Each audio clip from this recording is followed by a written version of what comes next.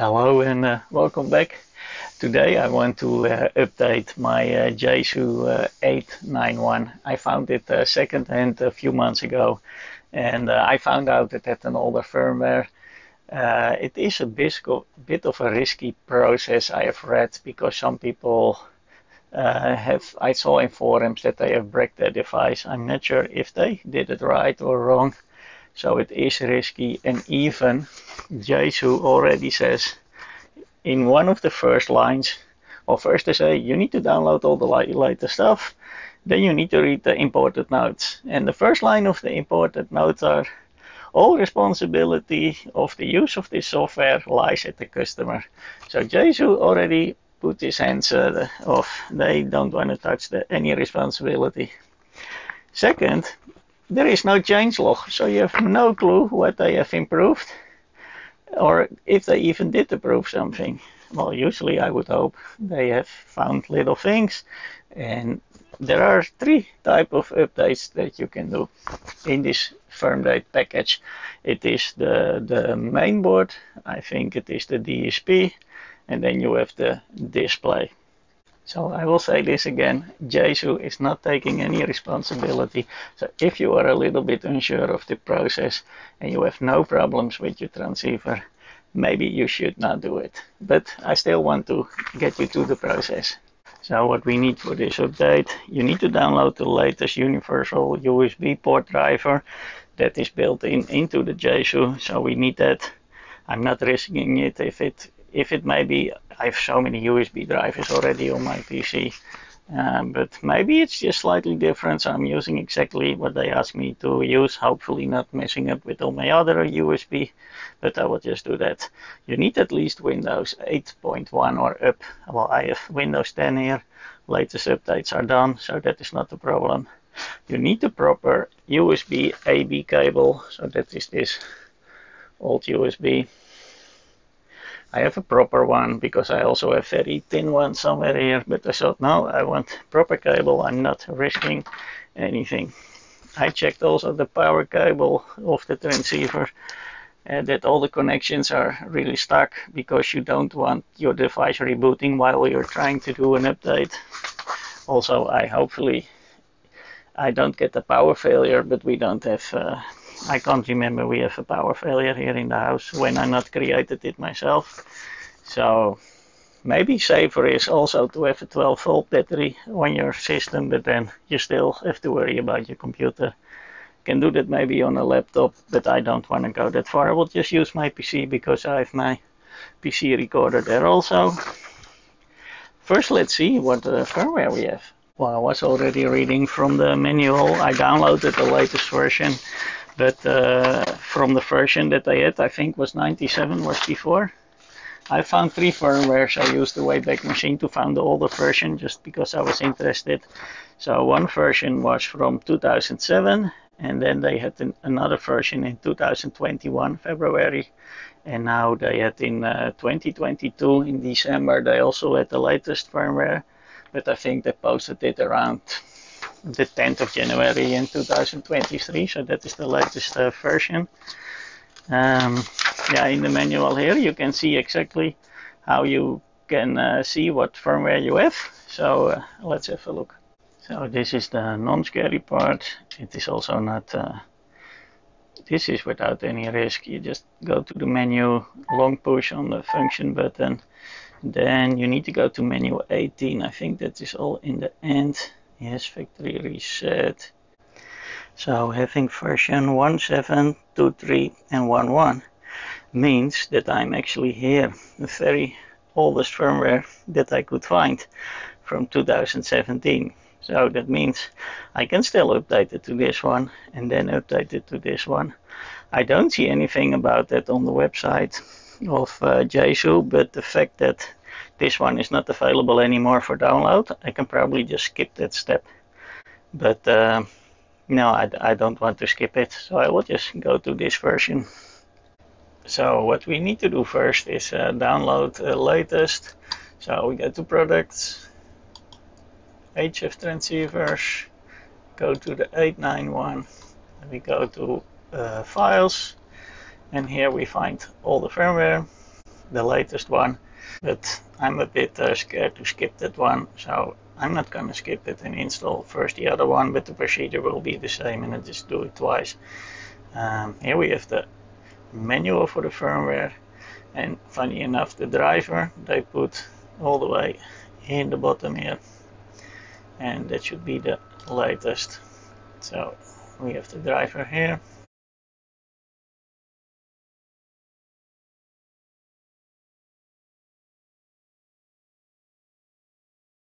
Okay, driver installed. It probably works.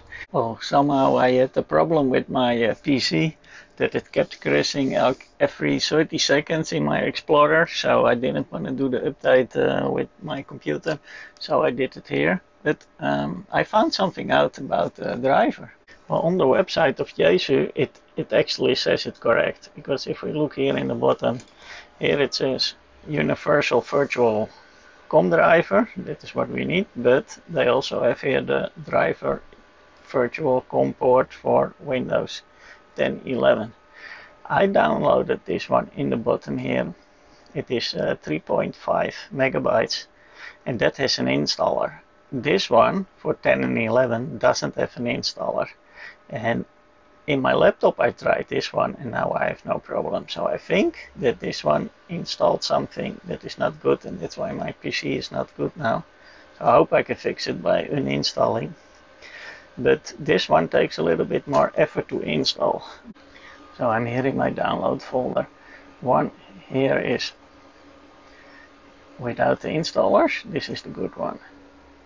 And this one is the other one that said this CSU 17, and this one has nice installers, and it seems exactly the same, except this driver is like 2016, super old. And when you go in this one, that doesn't have the installers, but if I go here in the, this one is at least from 2016. So why they don't have the installers in this package, I don't know. But to install it, you need to right click and then you say install, and then it will do. And that worked fine on this laptop. Yeah, we need to do now first a factory reset, so we're going to do that. Okay, full reset is again, hold the button, and then here we already see factory reset. And then we say reset all. Okay. Okay, first we install the main firmware and confirm that it is off. Disconnect the power cable. That's always a bit of a hassle, but I'm just gonna do what I say. And then we need to change a switch. Well, that switch is very, very far away, so I wonder if it would help if I just open the top. If it doesn't, then we know. This one does not have any warranty, so I don't mind to open it, but maybe you want to try it without opening, and then you need something sharp and long, because in this hole, very, very far away, you need to put the switch to the outside.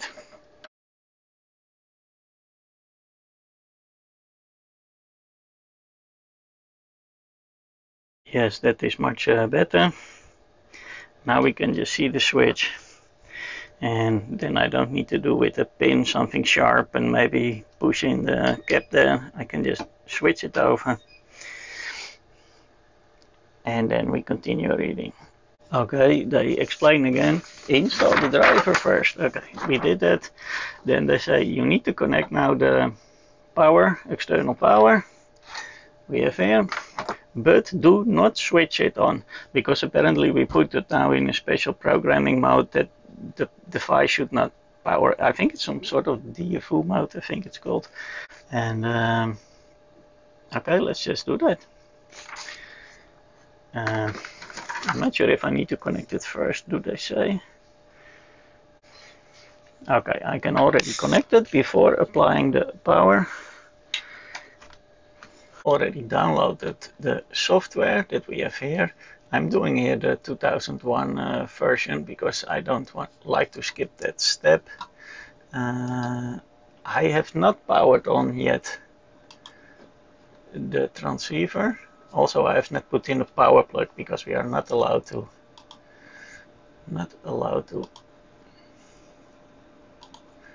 I'm just opening some of my USB stuff just to see if I plug it in, what I need to choose. So I have it all open. This is going to go a little bit to the side. So I'm putting in already the USB. Make sure it is tight so it cannot go out. Okay, it says here COM6. So COM6 was added. Why I have two? Okay, 5 and 6 are added. Yeah, that is. I should have. Which one? The advanced or the enhanced? No, there's a enhanced COM port I need to find. So that is COM5. So then we connect the power.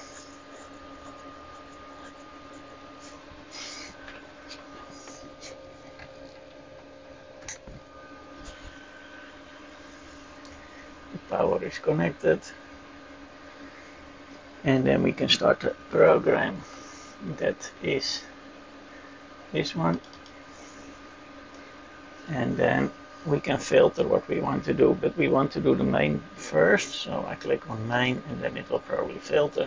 Yes, and then we need to configure, and then I need to get the enhanced, they say. So we put the enhanced.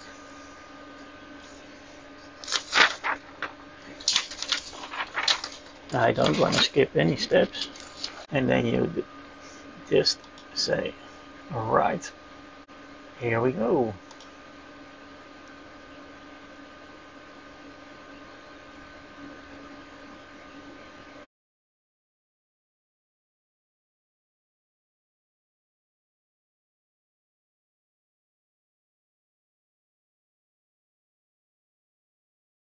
So after we have clicked OK, we need to turn the external power off.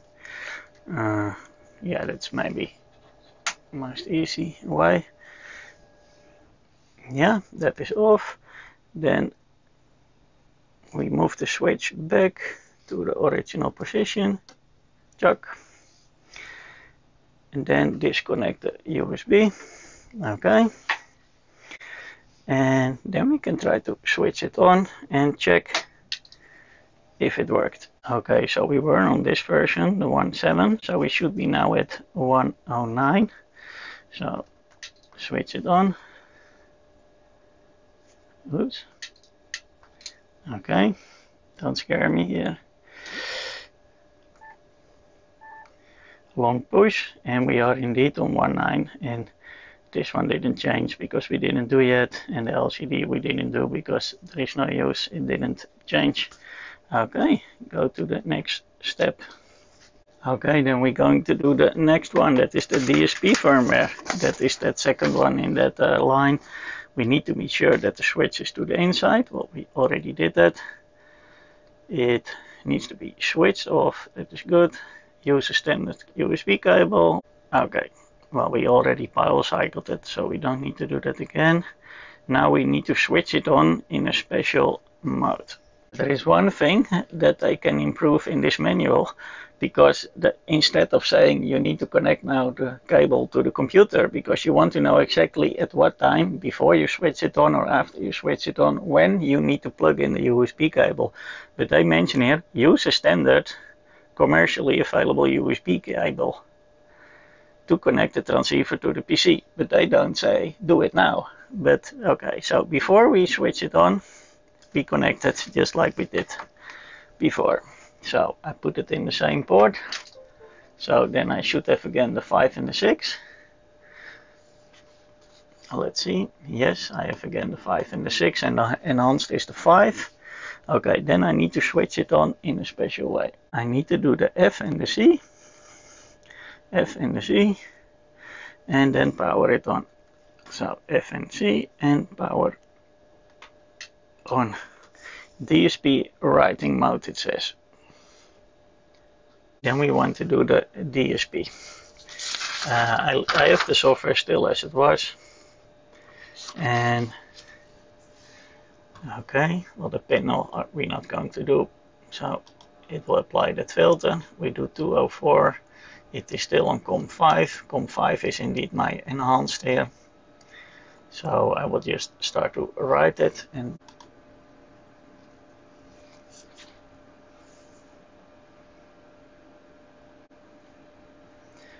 we don't see anything on the screen.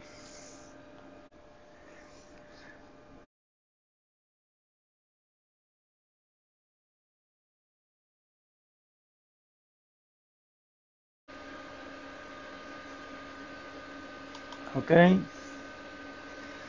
disconnect the DC and disconnect the USB. Okay. Okay, it's finished. I still see DSP write mode in the screen. I found the difference because in the screen it says just disconnect the DC power and then take out the USB plug. Here it says after you click OK, here they say close, but it is clearly OK button. Press along the off button until it switches off, and then disconnect the USB cable. Okay, disconnect the cable. Now we need to do again a reset all after we have here they said DC, so I switch it off here. I will also switch it off here. And now we need to do a reset all also. Power supply back on, switching the radio back on. Hopefully it restarts. It responds better to the power button, by the way, it seems. How to reset after the firmware all reset. We already did that one, so that was a long push. Go to the reset factory. Reset factory all. Maybe. Oh, I didn't do that correct the first time. You really need to push long on the reset all. Okay, but now we go back to the version. Menu 18.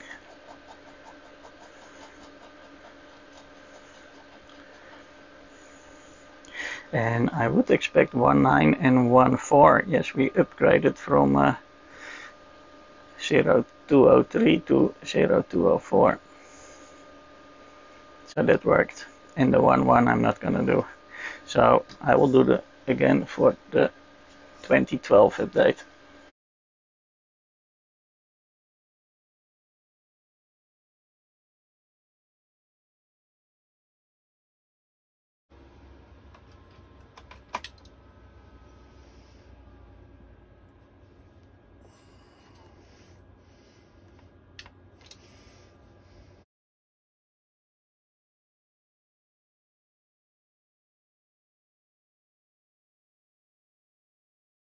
Oh, and after I did that on the laptop, it's also Windows 10, by the way.